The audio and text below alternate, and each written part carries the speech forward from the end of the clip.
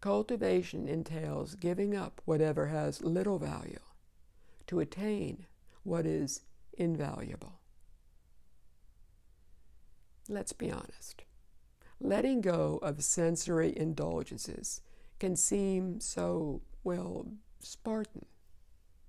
Having spent years bettering our lives, only to abandon the things that we now take for granted and enjoy feels so, well, illogical.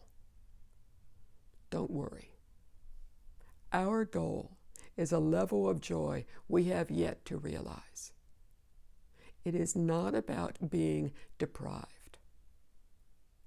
What we discard are attachments to the phenomena cluttering our lives in samsara. We shed our attachments because they bring us, at most, mere fleeting pleasure. In effect, our happiness caused by something yesterday will turn to sorrow tomorrow when the conditions are no longer present. Compared to endless joy, momentary pleasure does not hold much value. Admittedly, it takes a lot of letting go to attain infinite joy. But we don't have to wait to start benefiting from our efforts.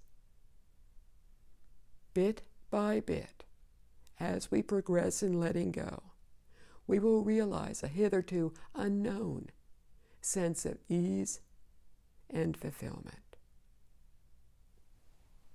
Amitofo.